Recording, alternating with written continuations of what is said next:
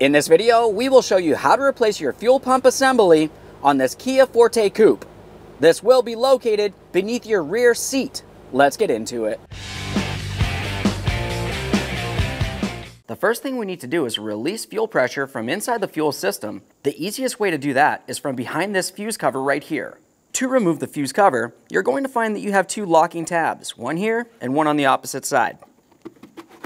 We'll lift this up and out of place. Underneath that cover, you're going to find a legend, and we're looking for the fuel pump fuse. It's a 15 amp. We'll use this legend and remove that fuse. Looking in this area, I found my 15 amp fuse. It's the end of the line right here. We'll pull that out of place. A quick inspection, make sure it is still reusable. If it looks like it's damaged in any way, it's a good idea to replace it. This looks fine. Temporarily set it aside.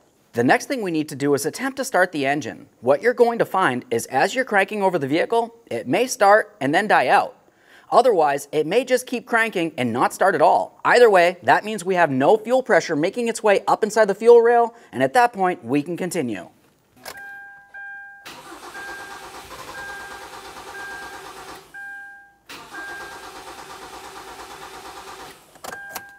We'll leave our fuse dislodged and continue on inside the rear of the passenger compartment. Now, along the back seat of the passenger compartment, we're going to have to remove the lower portion here.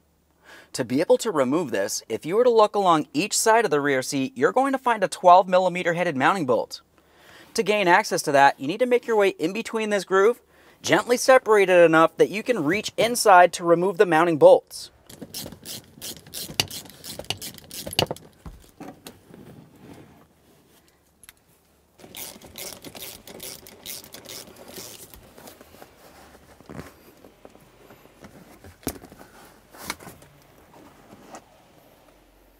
With the rear dislodged, we're going to take hold along the front of the rear seat. What we need to do on each side is to give it a light tug straight upward to break it free.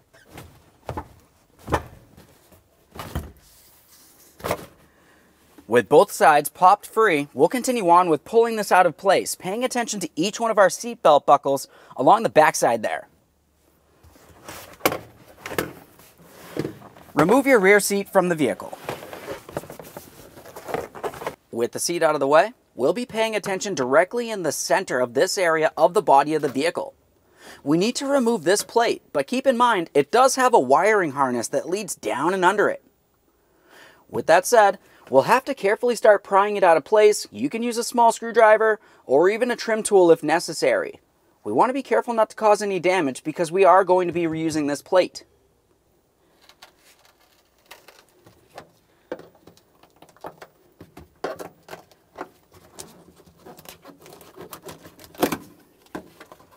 Once you're under this area, it's time to start disconnecting the electrical connectors. There's two of them.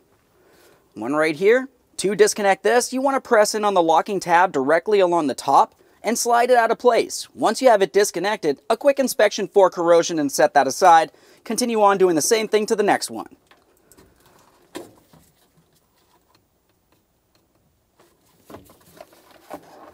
Locking tabs along the top on the second one as well. Easy to see and easy to remove. Set this aside.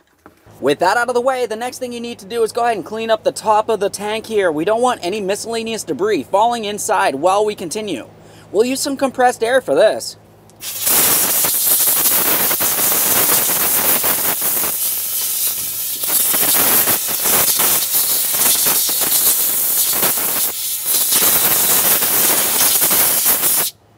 Now with that area clean, we need to make sure we're in a well-ventilated area because we're going to start opening up the fuel system. There's going to be vapors and we want to be as safe as possible. This fuel line that you can see with the green tab connector here, that you can just push right out of the way. We don't need to deal with that. Continuing from there, we have our next fuel line that comes up along this area. For this, you're going to find it has an orange locking tab that covers up the tabs that we're going to have to squeeze to be able to remove this. We'll carefully pry this out of place. We don't want to break it because we are reusing it.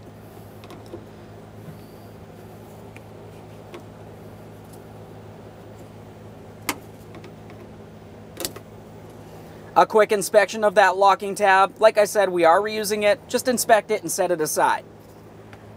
To disconnect your fuel line, as I mentioned, there's locking tabs. You can see one along this side here, and there's the same thing on the opposite side. Squeeze them in and disconnect this, but keep in mind there could still be fuel in the system. Be extremely careful.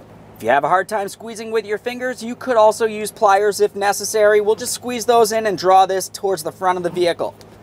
A quick inspection of that line and you can set it aside temporarily. Continuing from here, our vehicle has a rubber protective boot making its way along this area. We're going to remove that. To do that, you can use pretty much anything to pry it out of place. I'm just going to use a flat blade screwdriver.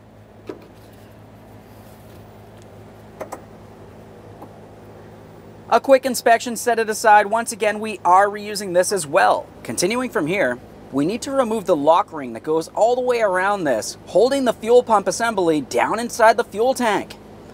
It's a good idea to use a little bit of lubricant in this area, making its way around to help this lock ring make its way off counterclockwise. Just add a little bit here. To remove the lock ring, you could use a specialty tool, or if you had some small punches, we're going to make our way inside of the small holes here. The holes make their way all the way around, so you can really pick whichever ones you want, but essentially you want to have them straight across from each other. We'll hold them, making a triangle like I am here, and now we'll have to continue on with a pry bar. The pry bar is going to go in between these, and that's what we're going to use for leverage to be able to spin this counterclockwise to remove it.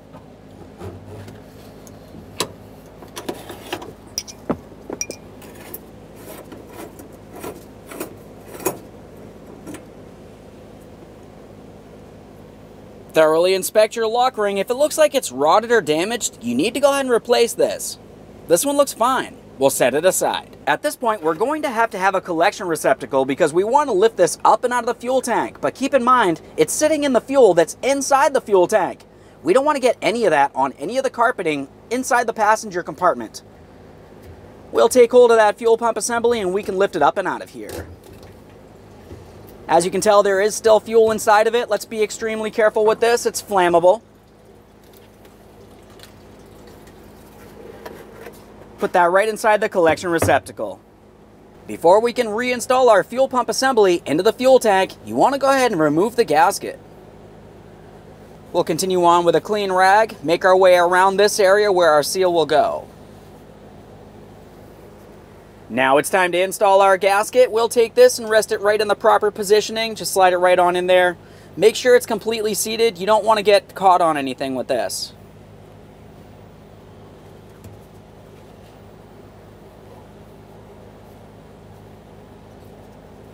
Now it's time to install the fuel pump assembly. When installing this, you want to have it in the proper orientation, so you have your fuel level sensor facing towards the driver's side of the vehicle, and the float is facing towards the rear. We'll start putting this in position by taking that float, sliding it in first, and now we can roll the rest of it down into the proper position.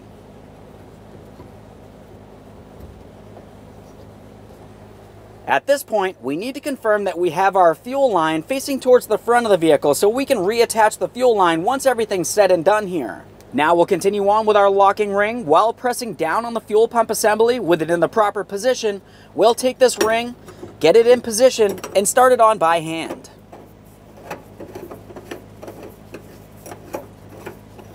We'll continue on with our 2 punches and our pry bar again, or if you have the specialty tool, you can go ahead and use that, of course. We'll turn this as far as we can until it's completely bottomed out.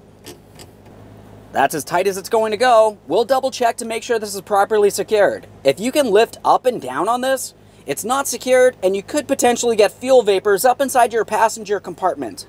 We've confirmed everything's nice and tight. Let's put on our protective rubber cover here. This just slides right on over that locking ring. With that in place, we'll continue on with our fuel line. We'll bring that right on over. For the fuel line, you want to take this and get it in position on this area of the fuel pump assembly. We'll press it in, listen for a click, and we'll give it a tug to make sure it's secured properly. There was an audible click. We'll give it a tug. At this point, it should be able to move back and forth a tiny bit, but it should not be able to slide off. If it can slide off, there's an issue and you need to take care of it, otherwise you're going to have a fuel leak. Once you do have that pressed in and you've confirmed it's properly secured, we'll continue on with our orange locking tab here. For this, we're going to come in at an angle and we'll slide it down into the position by squeezing out on those tabs. It should wrap around and lock into the proper position. Now we'll just triple check this. We're going to give it a little tug again, making sure that it's properly secured. Continue on with your electrical wiring harnesses here. We'll take this one, press it in, listen for a click. A little tug, make sure it's secured. Same process for the other one. Reinstall your protective cover. We'll get this in the proper positioning. Press it down as hard as possible here. Make sure it's stuck down.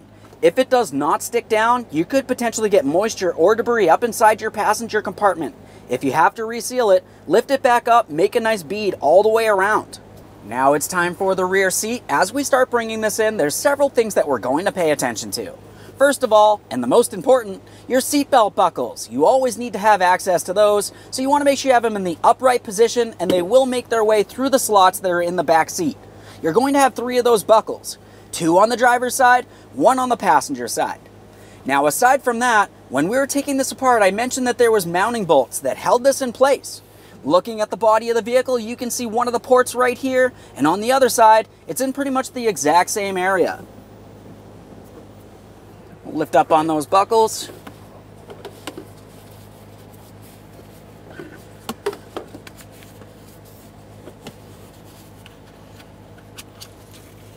Make sure they're not twisted. 1, 2, 3. Press this back as far as possible, and now we'll press down on the front, locking it in, and we'll continue on with our 2 mounting bolts, holding it in place along the back side.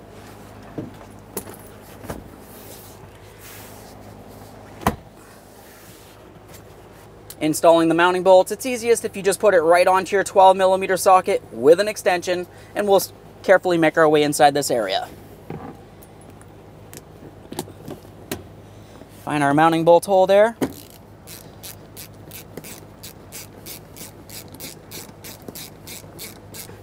just going to use a bigger ratchet here, make sure it's nice and tight.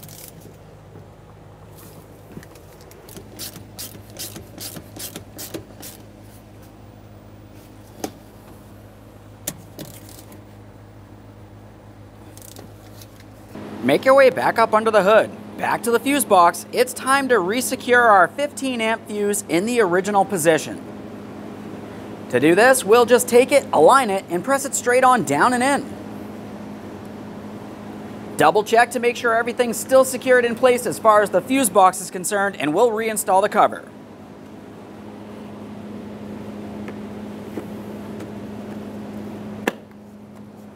Press it down, make sure it's completely secured so no moisture or debris makes its way inside your fuse box. Okay friend, we finished our installation. The next thing you need to do is attempt to start up the vehicle. What you may find is a long crank scenario. What I mean by that is it's going to crank a couple times before it actually starts up, and that's due to the fact we have to build up fuel pressure all the way up to the fuel rail across the front of the engine. Once you have pressure there, the engine's going to fire up and continue running. After that, make sure you have no fuel leaks, no check engine light, no running condition, and take your vehicle for a road test. Thanks for watching. When only the best will do, demand TRQ. The only company that lets you view before you do. TRQ is committed to offering the highest quality aftermarket auto parts that are engineered for peace of mind. Thanks for using and viewing with TRQ.